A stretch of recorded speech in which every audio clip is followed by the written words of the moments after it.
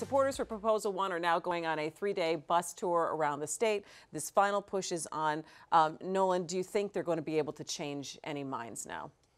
I don't know at this point it's about changing minds. It's about getting their voters out.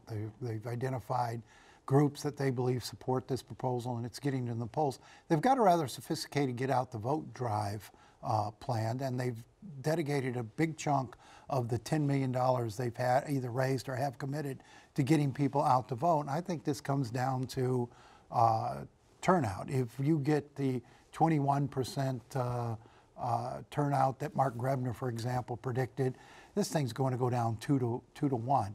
But, you know, the governor's folks are thinking it might be as low as 900,000 people voting.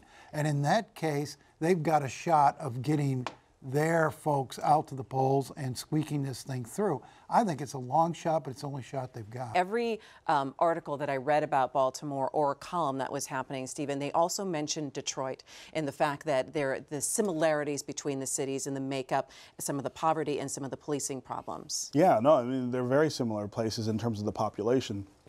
There are some key differences, too. Baltimore's poverty is really, really concentrated in very dense areas. I mean, it's still a city of row houses, in some cases 100 row houses on a block, each with 5 or 6 people living in it. That's a much different kind, it gives poverty a much different sort of tinge than it does here, where it's really spread out over a large area and people are more isolated. But the factors that have gone into why people are so upset in Baltimore are exactly the same as they are here. You know, it's poverty, it's lack of opportunity. It is a feeling that every authority figure you ever deal with treats you with disrespect and sees you as part of the problem or a criminal.